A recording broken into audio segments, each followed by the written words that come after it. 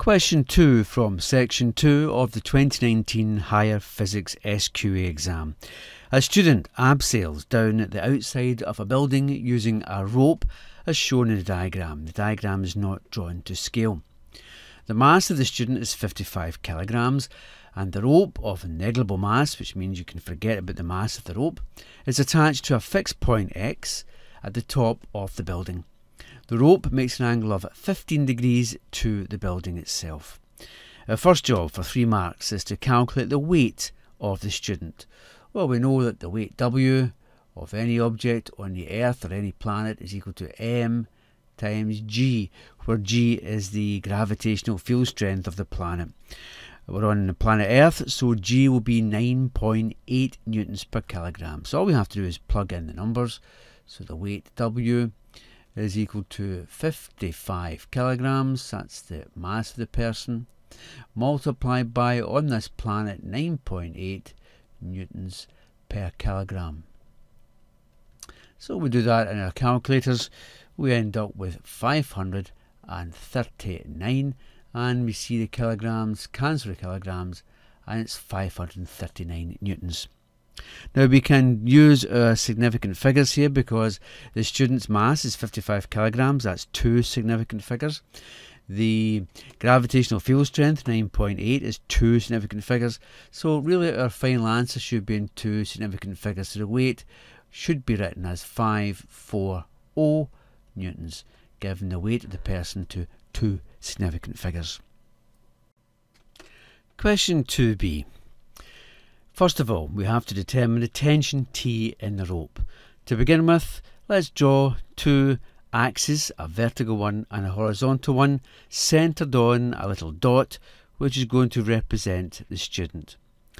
And now what we do is we sketch in the forces acting on the student. Now we know the very first one, we've just calculated it a minute ago, and that is the weight acting downwards, the 540 newtons acting downwards. We also know that the student is not moving in the vertical direction, so therefore there must be a force acting upwards, a vertical force acting upwards, which must have the same size or the same magnitude of 540 newtons. So that must be the vertical force. But we also know that the rope is providing a tension force as shown like that. Now, where does the 540 newtons come from? It must come from the vertical component of the tension. So we can make up a little diagram, a triangle like that. That will be a right angle triangle in here. And we can see we've got the tension and we've got the 540 newtons. Now what about the angle? Well, we know that the angle the rope makes with the wall, if I can draw this line in here like that, is going to be 15 degrees. Now, that 15 degrees is outside the triangle we're looking at. So we really want to find an angle inside the triangle. So we can see that we've got a set of Z angles. And that's a set of Z angles there. So if that's 15 degrees here, this angle in here must be 15 degrees as well. So now we have a full triangle.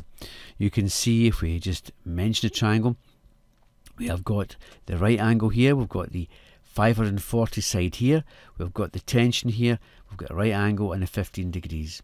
So we can go away and calculate what this tension is by using the cosine of the trig. So cos of 15 degrees will be equal to the adjacent of that triangle divided by the hypotenuse of the triangle. And that's going to equal to the adjacent side is 540 newtons. Divided by the hypotenuse, which is T, which is what we're after.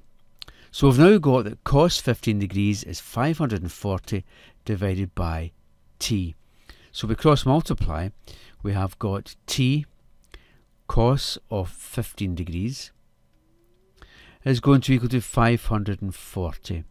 Therefore we divide by cos 15 degrees and we've got the tension T of the rope is 540 divided by cos 15 degrees.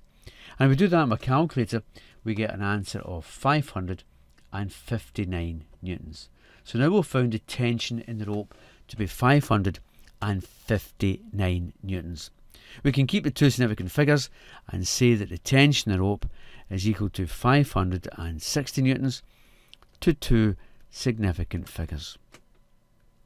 So that's how we find the tension in the rope. Key point, draw the diagram out and look for the triangles.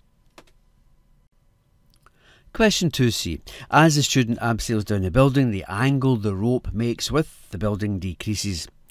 State whether the tension in the rope increases, decreases or stays the same, and you must justify your answer. So make the statement and then justify it by using some maths or by using a diagram to back up what your statement is. Now that's two methods of doing this. We'll look at the route 1 method, and that's just by looking at the maths. Now we know from the previous example that the tension in the rope was equal to the weight of the abseiler, 540 newtons, divided by cosine of the angle which the rope made with the wall. And we worked that out, and it gave us a value of 560 newtons. So we know the numerical value of the tension. But if we go to a new tension, where in fact we have 540 newtons, the same weight, but this time the angle is going to be a bit smaller. We'll say, guess an angle, 7 degrees. Then if we do that in our calculator, we end up with an answer of 544 newtons. So you can see that the tension has actually decreased. So tension has got smaller. The tension has got smaller. The smaller the angle. The smaller the angle. And that's us proved that we have made our statement. Tension has got smaller. The smaller the angle the rope is with the wall. The rope is against the wall. And that's that bit done. So there's a statement and there's our maths to prove it. And that's how you go about doing this question.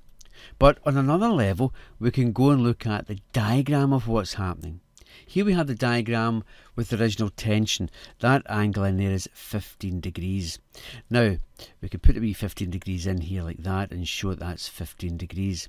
Now, if we make an angle with the rope against the wall at a smaller angle, we have something like this. There's a new tension, and there is our smaller angle, which is making an angle in there like that. That's a smaller angle.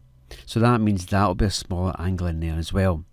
But if you look at it, the length of this tension vector must be small compared to the original tension. So the tension is decreased in order to give us the same vertical component of the tension.